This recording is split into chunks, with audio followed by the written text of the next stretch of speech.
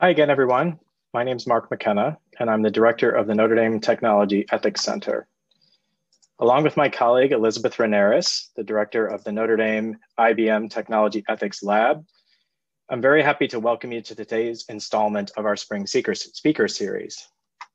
As those of you who've joined us for our previous talks will recall, this series focuses generally on the role of technology in promoting mis- and disinformation. We've had a range of speakers, some academics, activists, practitioners, with a variety of different perspectives. Today, we're lucky to have two more leading thinkers in technology law and policy, one academic and one activist practitioner, and they're going to discuss the toolkit for addressing problems like mis- and disinformation, and especially the importance of interdisciplinary teams.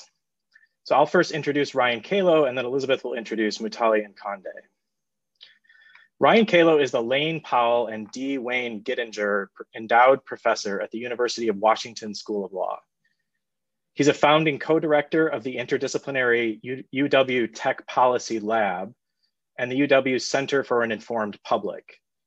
He's a leading scholar of law and technology, a board member of the R Street Institute, and has affiliations with a range of leading academic and policy organizations, including places like the Stanford Law School Center for Internet and Society, the Yale Law School Information Society Project, and he serves on the advisory boards and steering committees of groups like the University of California's People and Robots Initiative, the AI Now Initiative at NYU, the Electronic Frontier Foundation, and the Center for Democracy and Technology and Electronic Privacy Information Center, which most people know as EPIC. And Mutale Nkonde is founder and CEO of AI for the People, a nonprofit creative agency that uses journalism, TV, music, and film to challenge existing narratives about technology. She's an activist with a background in journalism and legislative policymaking. Mutale has worked on key technology-related legislation, such as the Algorithmic Accountability Act, the Deepfakes Accountability Act, and the No Biometric Barriers to Housing Act. At present, her work is focused on the intersections of race, technology, and justice, artificial intelligence, and perhaps most relevant to this speaker series, organized mis- and disinformation campaigns, particularly those targeted at Black and minority populations. Mutale is a lab-sponsored fellow at Notre Dame's Institute for Advanced Study. She's a fellow at Stanford's Digital Civil Society Lab, an affiliate at Harvard's Berkman Klein Center, and her work has been featured widely in the New York Times, Harvard Business Review, and Fast Company, among so many other outlets, and we're so delighted to have Mutale with us today. Well, thanks very much to both of you guys for being here. This is a really great conversation I'm looking forward to. So we're going to do this kind of Q&A style and maybe alternating who's asking the questions. But I first want to just let the folks watching know that in the chat, you have a link that you can send in a Google spreadsheet to send in questions. We'll leave plenty of time at the end for audience questions, so please do use that and send them in. Okay, so Ryan, I'm going to start with you. And as I mentioned before, and as you and I have talked about, this series this spring has been focused on technology's role in promoting mis- and disinformation. And I know that's a topic you guys have been working hard on at the Tech Policy Lab. And I wondered if you could just start by telling us a little bit about the work you and your colleagues have been doing. Sure. Well, thank you, Elizabeth and Mark, so much. And Mutale, so great to see you again. I really admire your work a lot. So we have an interdisciplinary center here at the University of Washington called the Center for an Informed Public. And it's the mission of the center is to study and resist disinformation and misinformation. And the center bridges a number of different disciplines, but most prominently information science, human-centered design and engineering, and law, although we have affiliates in everything from biology to computer science to communications and so on.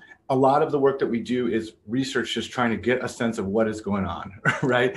And so that will be a function of just getting access to enormous volumes of tweets, for example, or really getting into different kinds of environments and figuring out empirically what's going on. But we're also really interested in translating our insights into education, into policy, and so quite a lot of our focus goes into figuring out how to train folks to be better at understanding disinformation, to try to figure out how to provide disincentives and to try to prevent disinformation and so on. But a lot of what we do has been research focused. And so what have we been doing over the last year? We've been around for about a year. Is we've been putting out academic papers. We're doing things like Misinfo Day, where we get hundreds of high school students in and we talk to them about tools to do this. We've been doing a series with NPR, KUOW, where each of our PIs has talked about our lens that we approach this issue. So a lot of different activities, and yeah, so it's been very exciting. It's been quite a time to launch. I assume that Misinfo Day is not a how-to thing. It's not a. Yes. We train high school students in how to get involved in it's an amazing thing. It's my colleagues have been doing it for a while now, but now it's under the banner of the center. People like Jevin West, my colleague, and Emma Spiro, and it's amazing. It used to be in person, now online, but you just get these smart, eager, great students and you try to talk to them about, how do you know when something is likely misinformation? How do you not be part of the problem? How do you check your instincts to share it? How do you help to convince people that what they're seeing is not right? It's just giving them a critical toolkit, which, frankly, I think, and I bet Mutale agrees with this, but I'll let her to say for herself, but it's like, we have to be doing education from, like my colleague Kate Starber talks about, K to 99, you know what I mean? Like at all levels, but it seems like high school is a good place to start to focus, because they're starting to have those critical skills and they're confronting an unbelievable misinformation environment. Yeah, great. So Mutale, I do want to loop you in here in just 1 second, but Ryan, I wondered if you could, since 3 of the 4 of us in this conversation are lawyers, this might be obvious to us, but I wonder if you could sort of tell the rest of them, like, what is a law professor doing in that lab? Like what unique skills or background are you bringing when, so much of what we hear about in the way people are studying misinformation is being done by, computer scientists, by people in information schools with different kind of tools. What do you bring to that lab? Yeah, I mean, so that's a good question. So, we are one of a handful of Knight Foundation funded centers, several of which have law and policy as a component.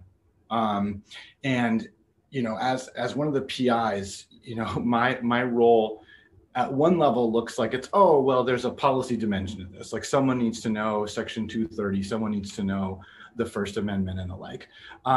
But over the past year, what's become really obvious to me is that there's actually, quite a deeper and more and important role for people who do law and policy, like myself and Mutale. But and that is that you have to take these empirical, hard-fought, scientific, as much as possible empirical insights, where you're complying to a standard of, say, sociology or information science, where you're trying to get at how the world is, what is really actually happening.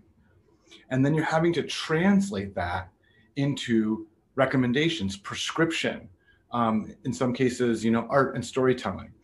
And that is not an easy transition for a lot of empirical academics to make, right? A lot of the other disciplines, they don't sort of truck in normativity the way that law professors do. I mean, one of the things about law professors, you could say a lot of things about us relative to our colleagues, but one of the things that we do is we have a relatively good facility jumping from the descriptive to the prescriptive. And so one of my roles has been really taking our empirical insights, our deep empirical insights, and then translating them, into more of a prescriptive, sometimes normative sort of take on the world. Another component of that is now I'm getting involved earlier and earlier at the research phase of the center, trying to help us frame our research questions in such a way that plug more directly into ongoing conversations in policy. In other words, we everything that we do at the center, it's academic interest. It's what the PIs are interested in, what our postdocs are interested in, what our students are interested in.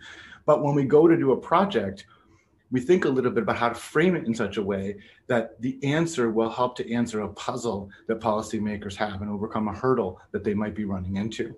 And so, I've really enjoyed that aspect of it. And it turns out that law professors are not terrible at that. They're not law professors as we don't do a lot of interdisciplinary research necessarily, but when we do, one of the things we're able to do is, we train our students to get a sense of a very complex set of issues to be able to well enough to be able to persuade and argue about it, right? So we have a facility with trying to get our minds around a new context in an efficient way and talk about it fluidly, right? And then in addition, we're really more so than almost any other discipline, we're really interested in bridging that descriptive to prescriptive barrier. And those are two advantages I've found have come in to play in the center. Great. Elizabeth, you want to jump in? Yeah, I'd love to bring Mutale into this to even broaden what we're talking about when we talk about interdisciplinarity. So certainly we can talk about bringing different academic disciplines together. I think one thing that particularly strikes the lab about Mutale's work and how critical it is about how she brings communities together and different groups that may not be collaborating. Mutale, I was hoping you might give us some examples of the way that you're bringing in the arts and other communities that aren't typically part of the technology ethics conversation, and some of the great success you're having around doing that. For example, I know that we're aware of your advocacy around Ban the Scan and the amnesty campaign that you're working on. So please feel free to share more about the work that you're doing in that regard. Yeah, sure. And hi, everybody. Thanks for having me back. And I love any opportunity I can get to be with my colleagues at Notre Dame is always a pleasure. I am going to answer that and just give a slight hook to what Ryan was saying as well in terms of the importance of lawyers actually in this work and people who are policy thinkers. So AI for the People, which is the organization I run, start to think about race-based disinformation around Ryan. You were the first person I actually talked about with the race project. And we probably had that conversation maybe 18 months ago. And because Ryan came from a legal framework and understood that what I was speaking about were potential civil rights and voting rights issues, kind of leapt in. But at that point, the lab hadn't really started. I hadn't really started, but it was really having that one person that understood that voter suppression had legal implications that, in my opinion, helped bring the amazing colleagues along. So subsequent conversations with Kate Starbird and others. So I can leave that there. And that was really helpful because I honestly don't think that we would have got traction without him. And given that so much of our conversation requires, so much of our research requires an academic partner, we now feel that we can go to Ryan's lab and say, this is what we think we're seeing. We need to get the data from Twitter. Let's think about something. So that aside, in terms of bringing arts and culture in. So I'm coming from a journalistic background, and everything that I do and the reason that I exist on Earth is to make sure that the quote unquote trained by the BBC average person would understand this. So for the last 20 years, I've been telling stories about everything from why feeding antibiotics to chickens is really bad for us because it seeps through into our systems. We won an award for that.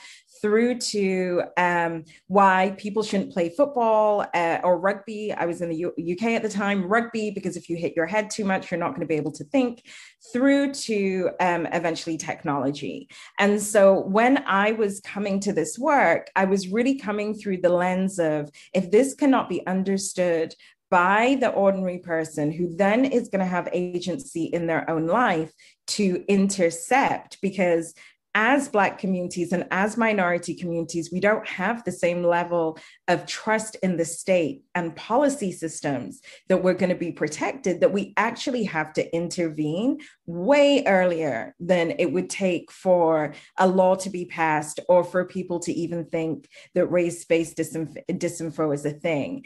And the reason that I chose art and culture is that in terms of being a translator, we were very concerned that so much of the advocacy that's going on in this space and so much of the research that's going on in this space is really about the sky falling down. Like, oh my God, there's disinformation, the Russians are coming, we're going to get, another bad president. And that is not how we galvanize people to action. We actually want to galvanize people to action through hope, through joy, through curiosity, and through hopefully having some fun. So gamifying people into becoming warriors for truth, right? How do we get people to self-identify as defenders of democracy in our work, or defenders of the truth, and then act on this? And this is really a strategy that we came to by colleagues of the New Georgia Project and others as we were in conversation about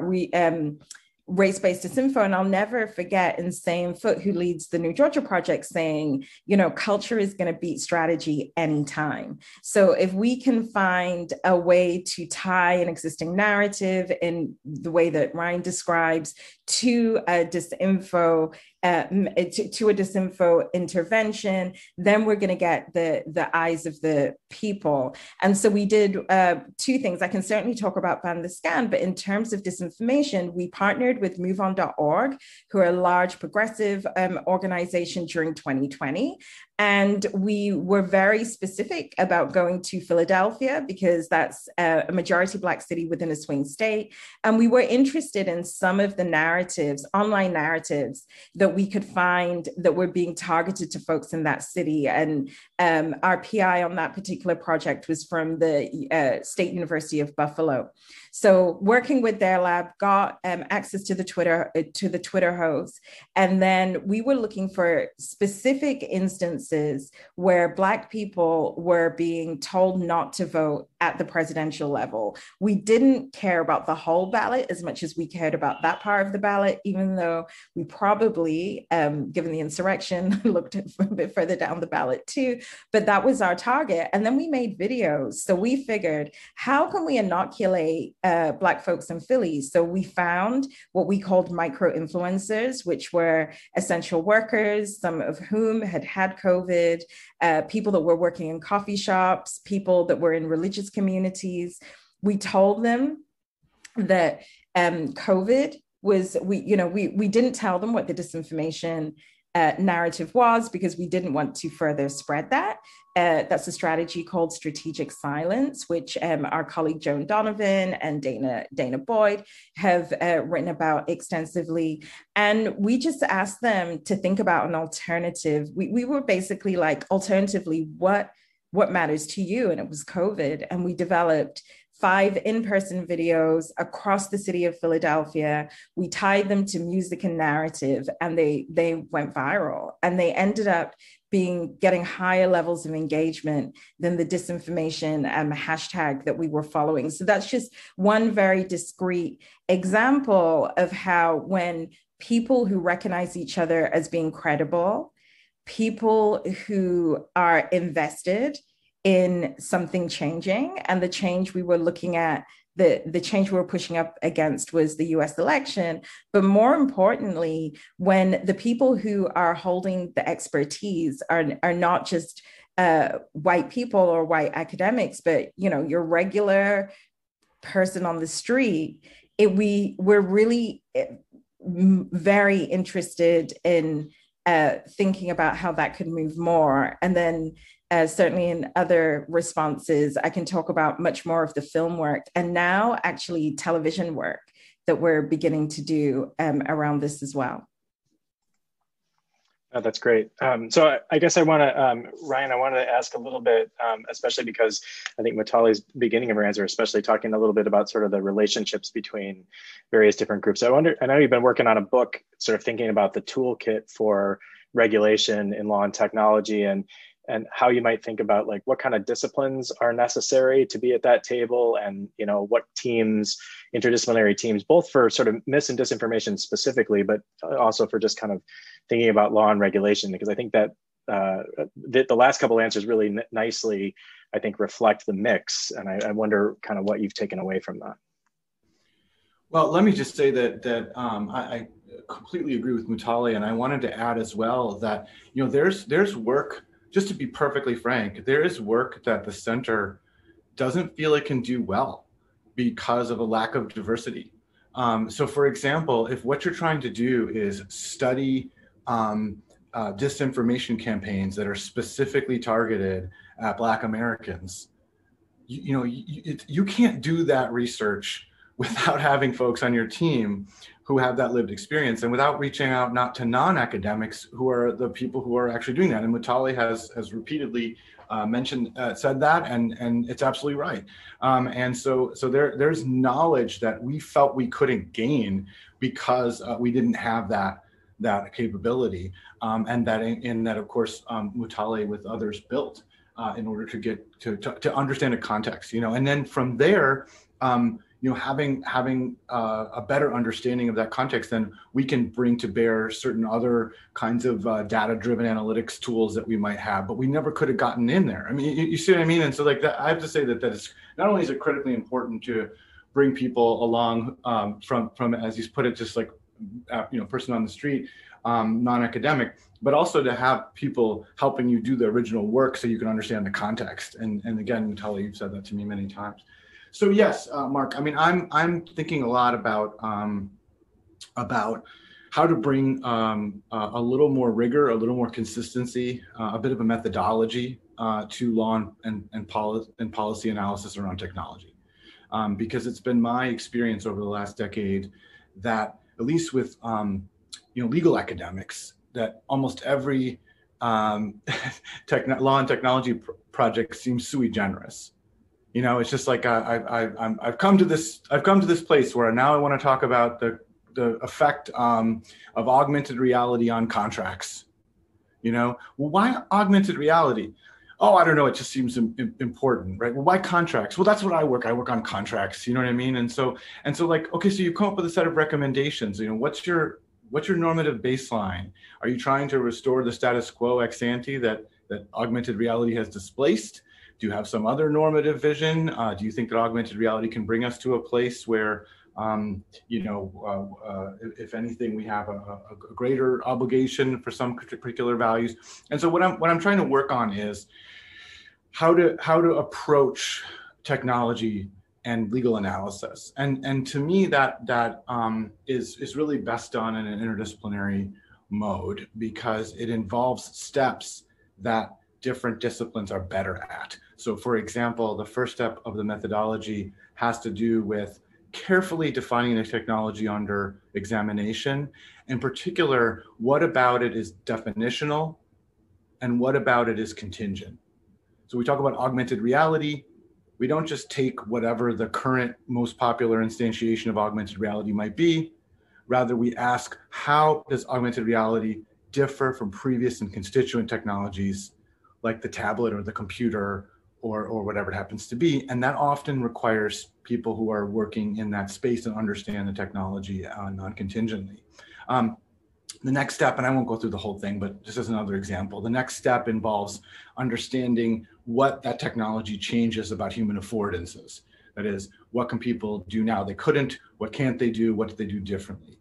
And often that requires careful qualitative study that is best conducted by people with qualitative training, whether they be in information science or science technology studies. And it's only a few steps later when you get to the systemic analysis of what assumptions of law and policy no longer obtain, or what institutional configurations, legal constitutional configurations, no longer make sense. Only then really do you draw deeply from the legal methods, as it were, right? And so I think that a lot of these things can be done by a single person, and I think a single legal academic doing these steps in a more careful, rigorous way would be better. But my own impression is that if you can build an interdisciplinary team, you're going to be better off.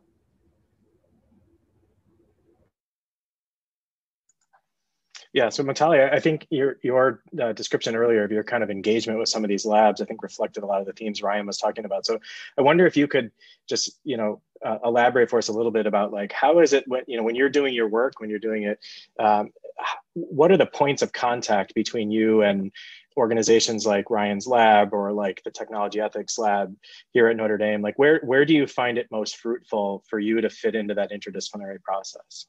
So, as part of our mission is to reduce racial bias in tech, and we define that as shifting policy with a big or a small p, right? So, big P policy would be it's really illegal advocacy, which is just drawing on a field of work that I come from, or small p could be even after our disinformation work, we're in an ongoing conversation with Twitter around their content moderation policy and how we think it should change. And the way that we would come in is we have the belief, and I wish I had said this, but I didn't. Rashad Robinson, A Color of Change, taught me that in order to shift policy, we need to have people on the inside writing the statute and people at the door demanding the change, right? So we're always interested in looking for written policy which acts as a basis for us to decide which P we're pushing. So in the case of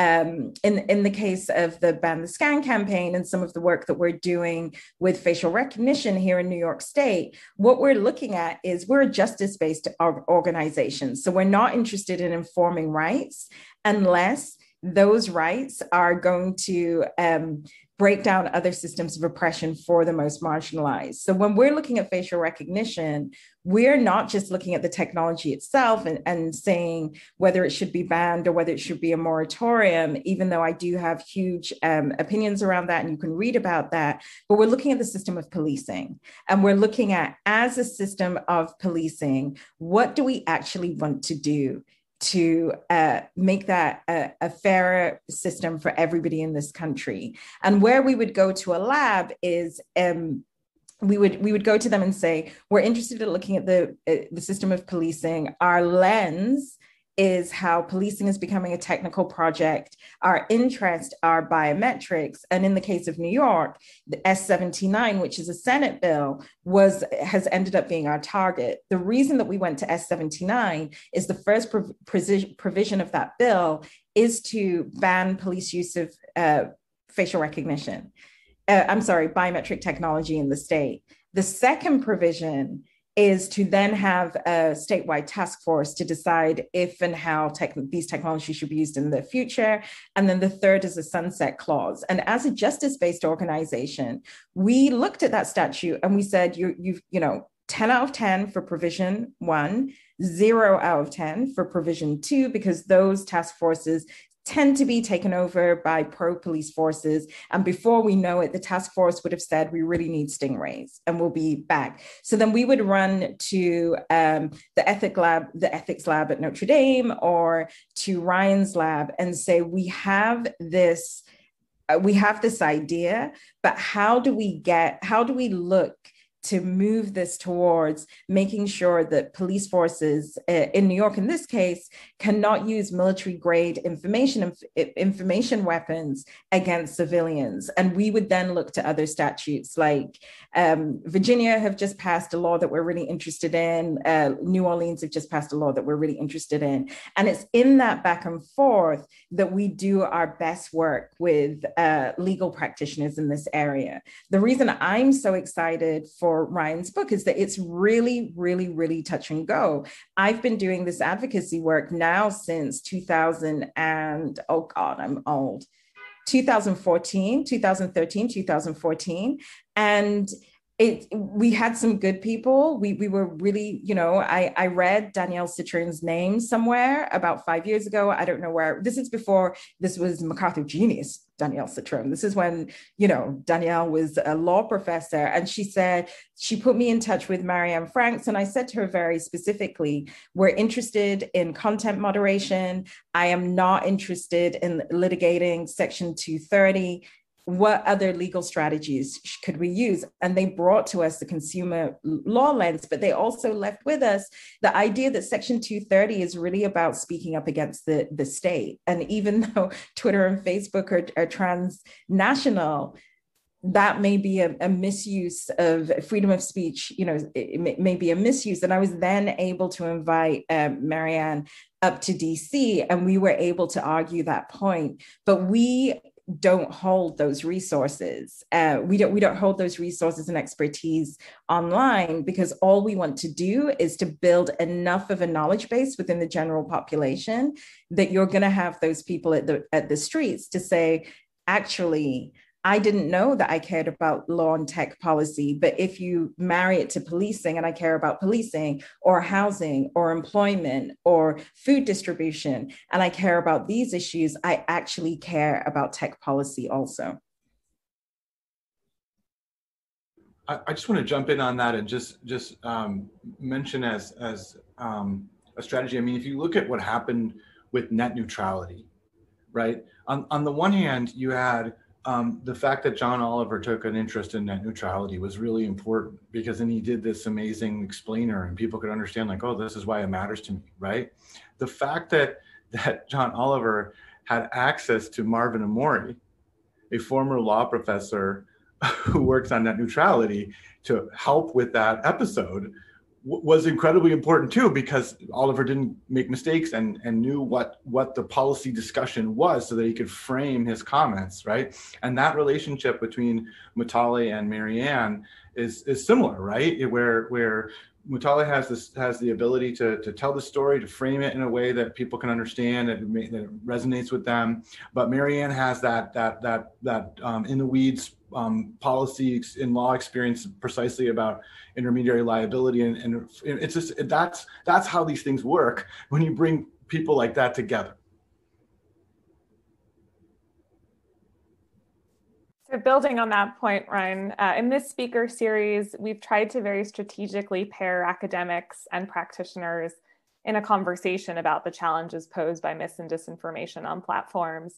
And as you know, while the Tech Ethics Center here at Notre Dame is really focused on academic research and providing the theoretical foundations for this work, the lab is more focused on producing research and artifacts that are really targeted at practitioners in industry and government, civil society, and more. So as experts who've worked with both academic and practitioner-focused communities, how do you view the relationship between those communities in this conversation? What are some of the challenges that you've encountered, and perhaps some ways that you've been able to successfully navigate those challenges in your work, and some lessons even for how we continue to collaborate across the academic and non-academic circles? Mutale, maybe we can start with you.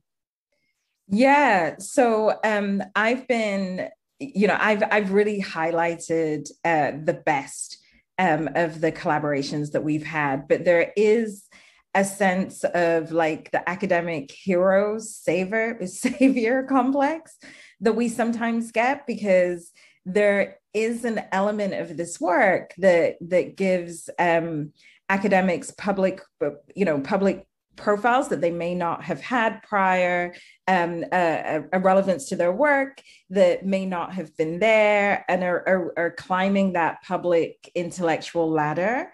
And so they will use community, and they will use these projects done within community to get there without connections to community. And I'm obviously not going to name any names, but we've had to really have strategic conversations with the board about how we have to divest from certain academics, because it's very clear to us that they're really not interested in an ongoing conversation. We have a 5-year narrative change model.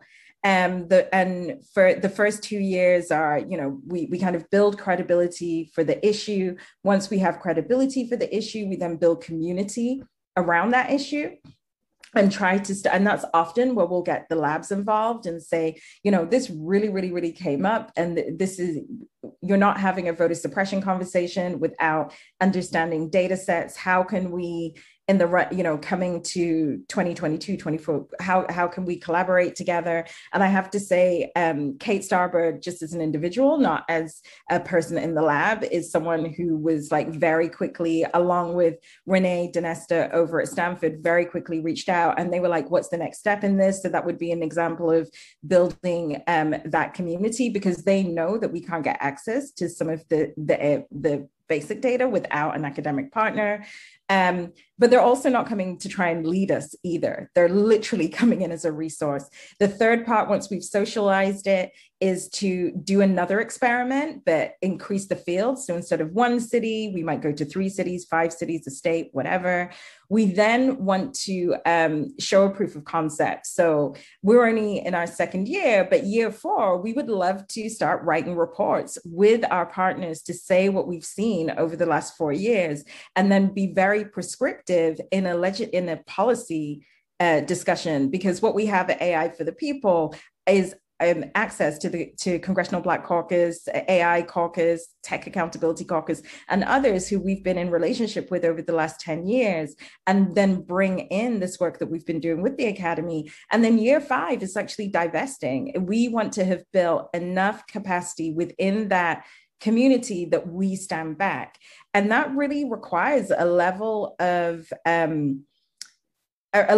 humility that the tech industry generally doesn't have, and the academia doesn't always have. And so we're beginning to try and choose our partners really carefully. I mean, full disclosure, Ryan is a friend of mine, a dear friend of mine. I really appreciate that we have the relationship we do. But even in the act of writing the book, he's not coming in to save Black people from the internet. And there are people who really believe that that's their goal in life. And that's sad. Yeah, I mean, I don't have the same lived experience, but I have witnessed the dynamic that Mutale is describing. I mean, so one of the things that has been really influential about my own thinking in this area has been something that Mutale wrote actually with Daniels and Muir about advancing racial literacy in tech. In an ideal world, what you would do is co-production. That is to say, you pick the things you're looking at and the ways that you're doing it and the outputs. All along, what you would do is you would work with the communities and for the communities you're interested in for whom you're interested in addressing the issues that they're facing. At the Tech Policy Lab, we have not done that as much as we might, but we have recognized that there is a sense in which tech policy recommendations themselves, things like white papers and outputs and whatever they happen to be, tech policy tends to reflect the mainstream. And even if that mainstream is more progressive, and even if the mainstream is this and that, still that's the case. And so what we developed was a formal method called the Diverse Voices Project, in which we take our early stage policy recommendations and we convene experiential experts from different communities that might be affected by it. And then we present them the issue, present them the document, and we ask, what's broken? And so that might mean that we talk to people living with disabilities. We might talk to folks who have been formerly incarcerated. And in addition to people with that lived experience, our experiential panels also consist of people who study or advocate on behalf of those groups, because sometimes the individual might have the lived experience, but not see the patterns that you see from advocating on behalf of a community. And so we vet our work product that way. And I can tell you just from experience that it is objectively greatly improved the work product of the lab to go through these processes. And then we've documented how to do that, 50 some odd pages with scripts and step-by-steps and everything. And we've also trained other organizations and other individuals in the Diverse Voices method.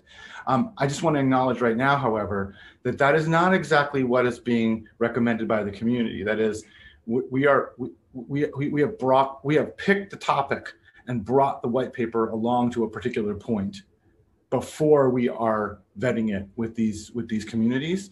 And so it's not true co-production, but it's an initial step that we've taken in recognition of the way in which, you know, academics look and act and know a certain way. And anyway, it's really dramatically improved our work product. And just very quickly, one of the things that we found, and this is what I think the lab I'm hearing is going on with you guys at the lab, Ryan, is that you have a great idea, you put it on paper, you hit community, because we're a communications firm. We are not a civil rights firm. We are in service of translating this research, right? So we found that we have to do a lot of world building, because just because I've been speaking about facial recognition for God knows how many years, it doesn't mean that anybody in the communities that I'm interested in, you know, Black and Brown communities specifically, are thinking about these issues, because there are closer quality of life issues that they are more interested in, specifically around COVID. So even with the disinformation work, where we produced this video with Amnesty and, you know, EFF and all of these people, oh, you know, that's really great. We go and we start going to community board meetings here in New York as part of our ethnographic work. That's how, as a journalist, I understood what communities actually thought about an issue. I'd have to go into community. And we find that not only are police, people who are working on police and interacting with the NYPD in their volunteer time, because they're so passionate, want police, they thought that we were lying. They were like, facial recognition totally isn't a thing. You watch science fiction, go away.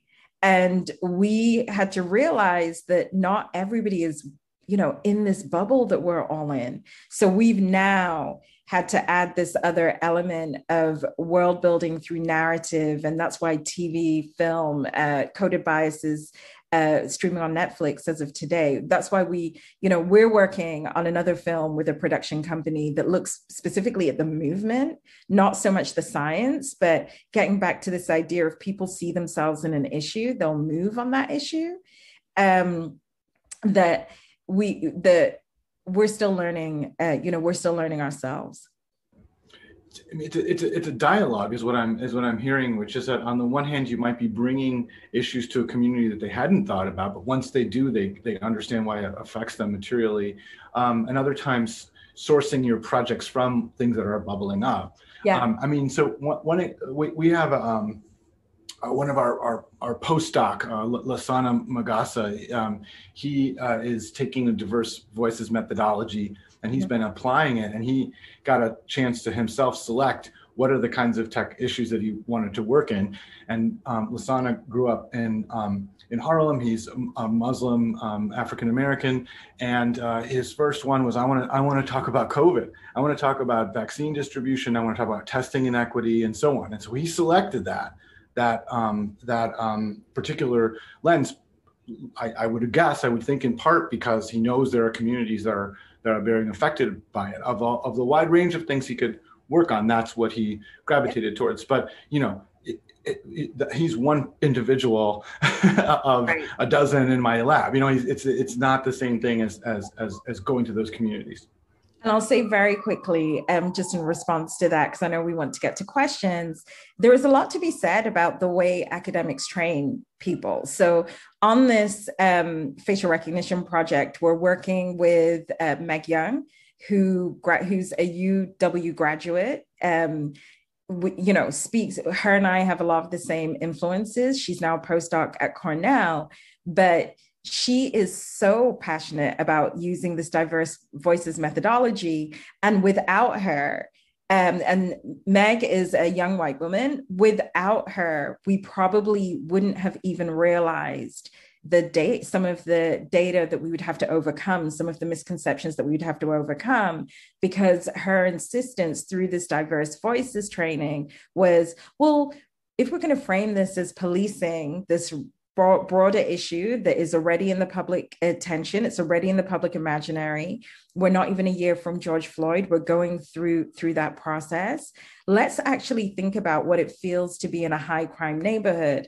And, I just don't live in those areas. And it was really interesting And I hope that more labs and more institutions really offer that opportunity for this type of critical work, because ultimately our mission is to get legislation passed that is going to protect the most vulnerable people, but we need to do this foundational work first.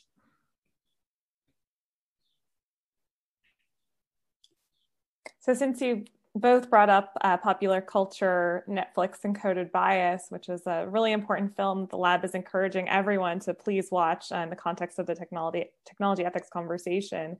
I wanted to ask you both about another Netflix film, The Social Dilemma, that you may or may not have seen, which has been raising some eyebrows in the STS, or science and technology studies community, both academic and practitioners alike. And go back to something you said earlier, Mutale, about the importance of framing the problem. So I'm curious whether you wanted to comment on the film or just talk about how narratives and storytelling are really important to your work, but it seems can also be problematic and challenging, particularly in thinking about how to come up with really effective solutions, or even things like legislative and regulatory interventions. So for example, in some of the recent hearings with some of the tech CEOs, we've seen how some popular framing can sometimes lead to some complications in terms of solution-focused thinking. So whoever wants to take it first, please feel free to jump in. So I was horrified. And the reason I was horrified was it really fed into this single genius narrative that you can come out of the tech world.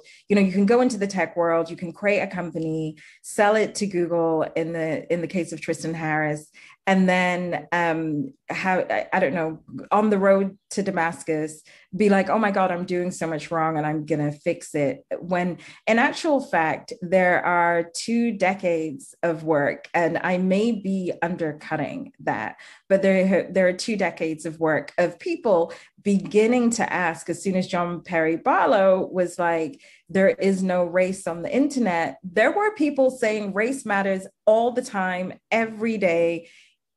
And no, we're going to create the knowledge that underscores that point. And I feel that while the film made some really, really good points, it completely erased not just the amazing community of Black female scholars, starting with Latasha, oh gosh, please do not let me say her name incorrectly, at Harvard Kennedy Peterson.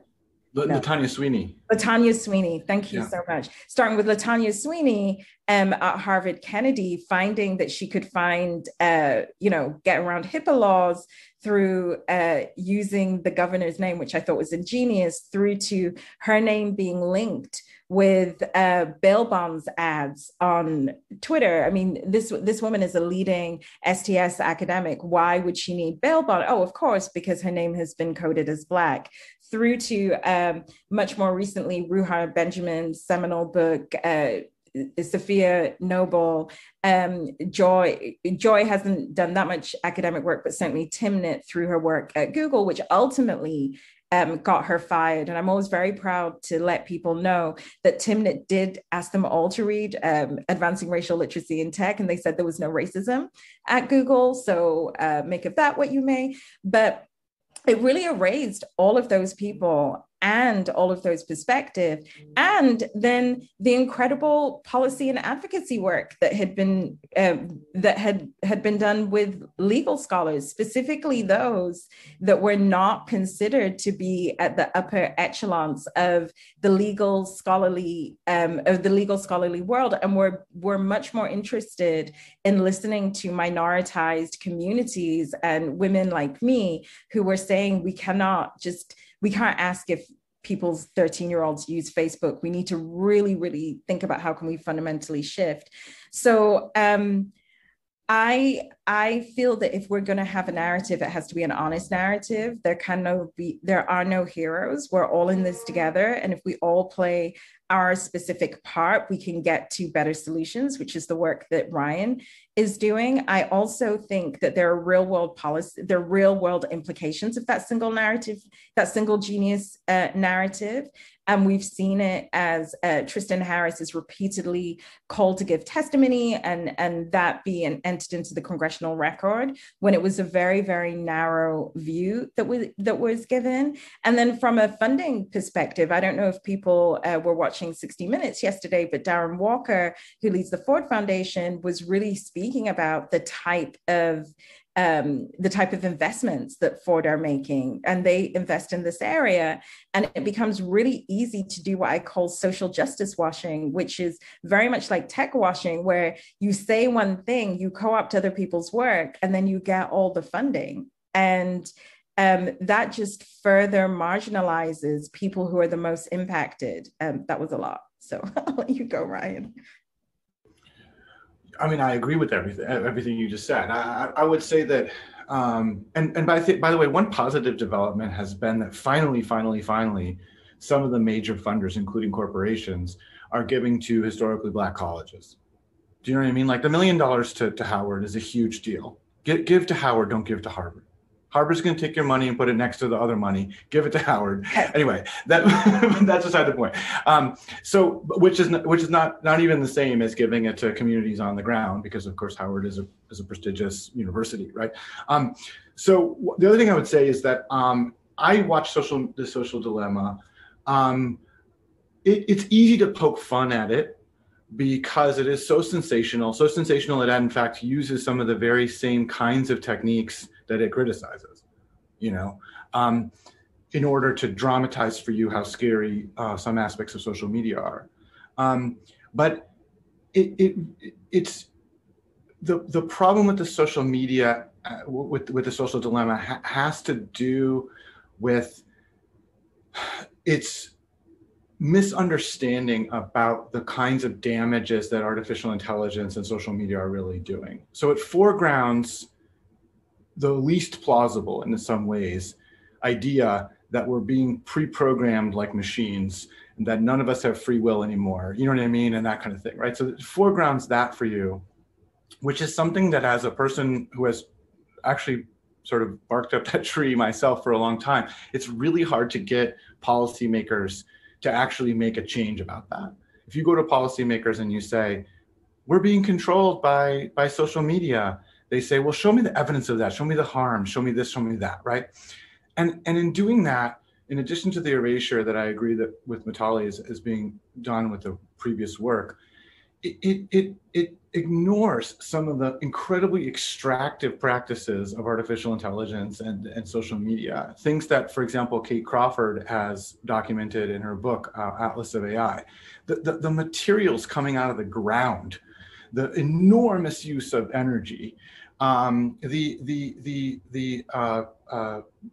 reification and reinforcement of this incredibly sort of Tayloristic, just everything is about how to categorize. And the point of the matter is that there's some things that are going on that are really material and theoretical that are not really touched upon.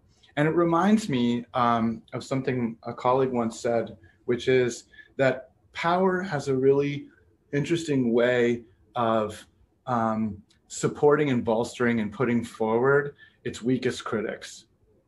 That is to say, if you know what I mean, that's to say, if you have a criticism that's easily weathered, you're going to be put in front of people. And by the way, this happened to me.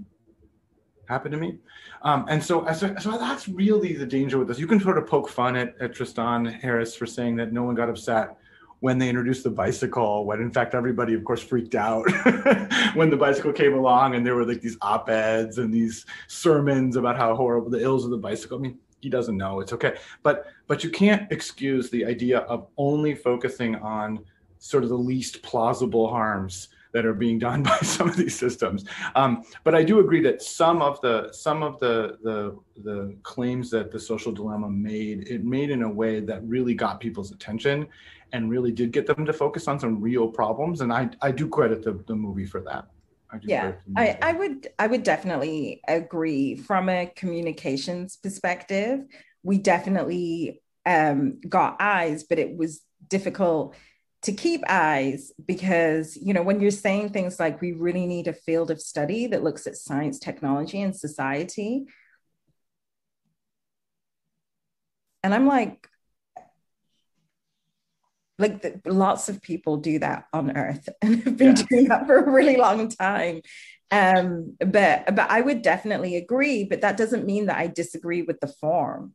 It doesn't mean that I think that this should stop being done. One of the people early on were asking us, why are you interested in content production?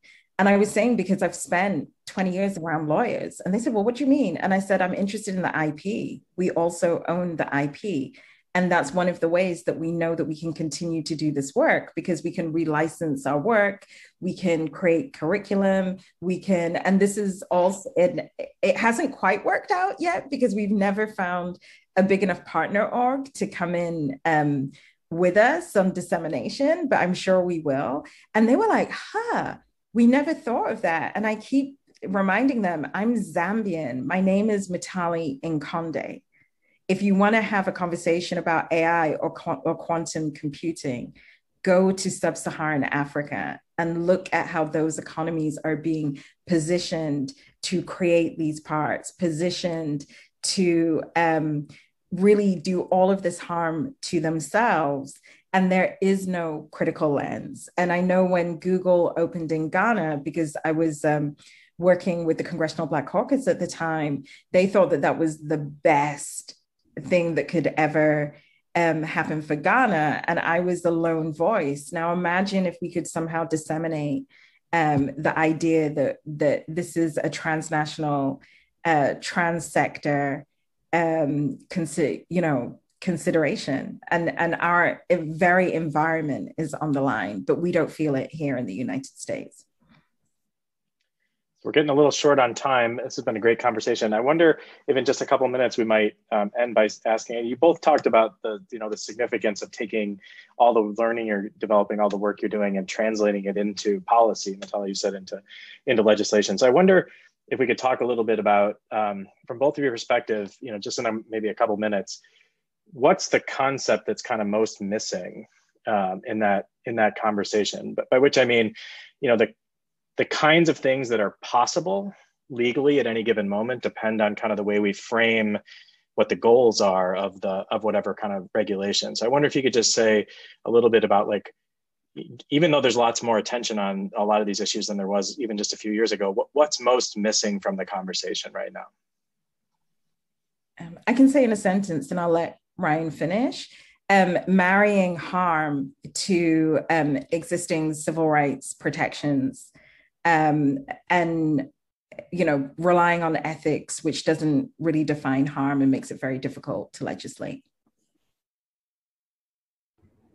Yeah, I agree with that too. I would say that the thing that I've been thinking a lot about is the role of deterrence, because the truth of the matter is we talk a lot about platform liability and the like, and there's good reasons for that. But some of the worst sources of disinformation are these quasi-state actors that need to be deterred at a transnational level, through diplomatic and economic forces. And in addition, one of the pictures that's emerging from the research, which is why empirical research is so important, is that a relatively few number of people, for very specific reasons of their own, are way disproportionately spreading misinformation. It's like you can identify this sort of handful of people that cause it to really spread. And some of their reasons have to do just as much with selling vitamin supplements than they have to do with democracy or their view about, freedom or something like that, right? And so I think we really need to be honing in a bit on what are the incentives of the people that are creating and spreading disinformation, who are roughly identifiable, and how do we get them to stop using legal tools? And I don't think we talk about that enough, because I think I think lawyers often assume that there's no move that can be made because of the First Amendment. I don't think that's right.